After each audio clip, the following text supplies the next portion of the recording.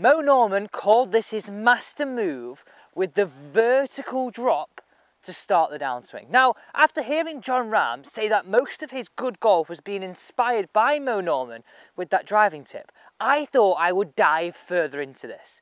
I'm going to give you one of my favourite Moe Norman master move downswing drills here.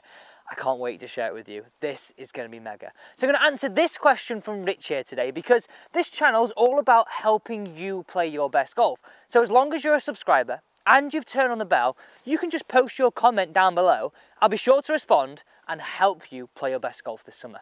Now, the thing that sticks out to me in what he's saying here is that he said he doesn't think about the hip movement at all. It's more from this torso to get this drop of the golf club.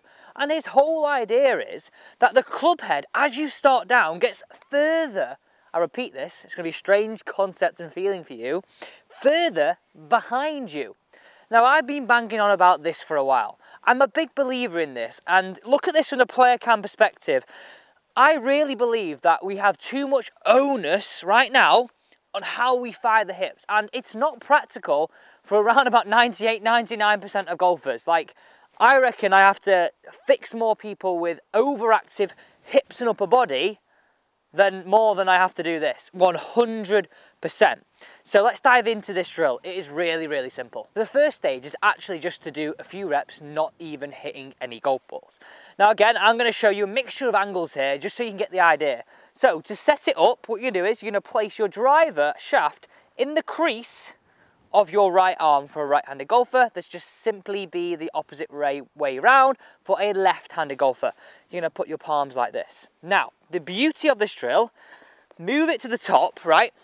Now, if you come over the top and sort of spin out of it, your golf is going to fall in front of you. His whole idea with this drill was to get you to organise your body correctly, or my body, but you watching this video right now, to, to get the vertical drop. The first start of the downswing is just straight down. Well, what would that look like, and where would the club fall? Behind you. Look what angle the club has fallen on. I've fallen on that. If you're spinning out of it, you've got no chance of doing that. So what I really recommend, and I know a lot of people love this when I say this, give me 5 to 8 reps feeling, don't have to drop it, just feeling if it did drop, where would it fall? Look what this is doing to my body. I'm moving my hips, but I'm only moving my hips as a result of feeling this drop. And that's the amount of hip turn you need, not turning yourself inside out to where you feel like you're going to give yourself a bad back. Now, to bring this to life, let's put both hands on this golf club now. Watch this from that player cam perspective. I said, and this is one thing that really stuck to me, he said he felt like the club head gets further away from you or further behind you to start the downswing. Now watch this player cam. This would be sort of moving it closer to you, more in front. Look how feeling this just drop to start sends the golf club head way behind you. All we've got to do now is swing through naturally on that arc, and you're going to start hitting more from the inside. It's that simple.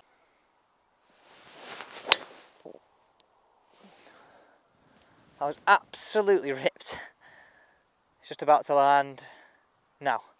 So what I'm thinking about in this shot, and again, Moe Norman, this whole idea stuck out to me because it's very, very achievable for all of us, no matter sort of age or ability. This is what I want you to think about on the golf swing, on the golf course, and something I reckon, right, if you're playing this week coming up, use it with irons and with your driver. I want you just to think about this, right? When you do this drill, when you're doing your 5 to 8 reps, what arm is higher? Your left. So I want you to think, the whole idea is, as you start down, you're going to keep your left arm higher than your right for as long as possible. Most of us achieve the opposite, don't we? Right arm is way higher than left. So see how building a drill, building feelings from this absolute genius of the golf swing, Jon Rahm's being inspired by him, you can start your downswing correctly.